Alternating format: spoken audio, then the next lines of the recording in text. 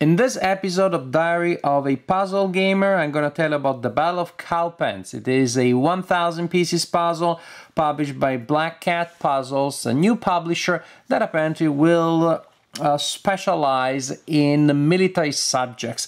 And that is very exciting to me because I like military history, I play war games, historical war games especially, and I love jigsaw puzzles, but you do not have many puzzles with military subjects. I did some in the past and I reviewed them, but it just wasn't easy to find them.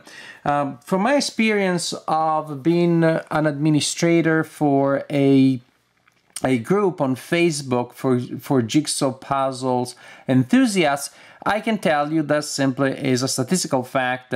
At least 90% of committed puzzlers are women over the age of 30. And I guess there is a perception from the publishers that maybe they won't be interested in military subjects. I don't know what the reason for the scarcity of puzzles on this subject is, but I'm glad that the curse is reversed. So, when the publisher contacted me, asked me if I wanted to try one of their puzzles, if I wanted a review copy, I was happy to say yes because the puzzle was interesting, the subject was interesting, and they also promised we're going to have really high production values. We're going to be as good as Pomegranate in terms of production. And I was very excited about that because to me, Pomegranate is one of the highest standards in the industry for jigsaw puzzles. And I'm happy to report this puzzle is production-wise, quality, the kind of quality, high quality that you can expect from Pomegranate. Really nice looking pieces, nice and thick, sharp edges, really nice connections, interesting cuts. All the pieces will meet at the corner as you see. But they fit well. It's one of those puzzles that it's a pleasure to rub. So let me show it to you. Battle of Cowpens. The moment you see here is an American attack against British forces. Let's take a closer look. Well, first let's take a bigger general look at the puzzle in all of its glory.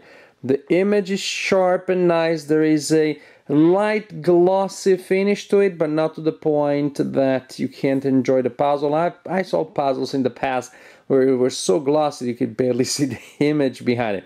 And you see a little bit of reflection here and there from the lights that I have on the ceiling, but not too much really. As you're sitting at the table looking at the puzzle, you barely see that part. And again, as I said, it's nice thick pieces. As you can see, the fit is pretty strong. And the details, just a high quality image. And again, what I really like is the variety of the cuts.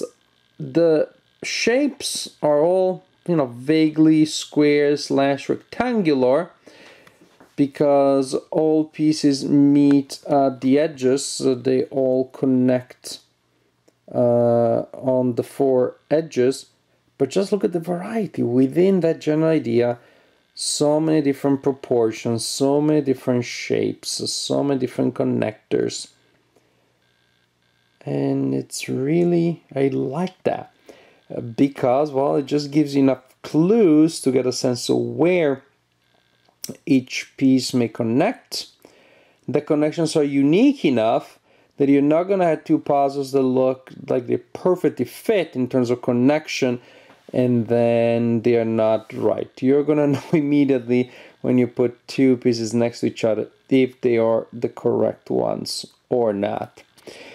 The image again is high quality, it's detailed, it's colorful. The subject, well, if you're interested in military history, then it will be interesting to you. As for the difficulty, it's tough. This is a tough puzzle. The box says difficulty 6 out of 10. I don't know how they measure that, nor do I know. My measuring is like easy 8 out of 10 or 9 out of 10 for 8,000 piece puzzles. I gotta tell you, if I was solving a puzzle that was just abstract art, probably I would have felt it was just as hard. Sure, you can divide it basically into mini puzzles that just based on color you will be able to separate this area from this area, and after a while you look at the pieces intently, then you'll be able to tell the difference between that kind of dark color and that kind of dark color. But this is a blob. This is just a single. I think it was just all the same color. Maybe it would be a little easier because then nothing would be misleading. Very, very difficult. The overall image, it looks really nice, but from the point of view of solving, it's almost like you have 3 Astra puzzles. One here, and one up there. The English, for some reason, they're easy to tell apart. There's just a certain pattern there that is easy to separate from the rest. But these are the 3 mini puzzles, so to speak. They are pretty tough. Again, on the plus side, the good news is that they're probably about 300 pieces each, so not crazy. But I'm not saying it's crazy. I'm saying it's crazy. It's hard. It was a tough puzzle. But then you have a pretty impressive image that is dramatic, that is lively, is full of energy, dynamism. It's just a really good image. And of course, you could buy a poster with it, but it's a lot more fun if you build the image as a puzzle. I really enjoy playing with this puzzle, solving this puzzle. It's the right kind of challenge, the right kind of hard. It's tough, but it feels fair. Again, with connections that are different from one another, that give you clues. It's just all the right kind of hard and tough. I definitely enjoy this puzzle.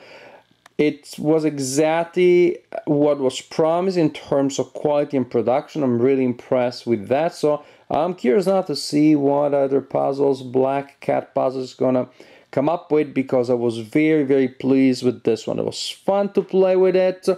Tough, but really fair. And the final result to me is also very impressive.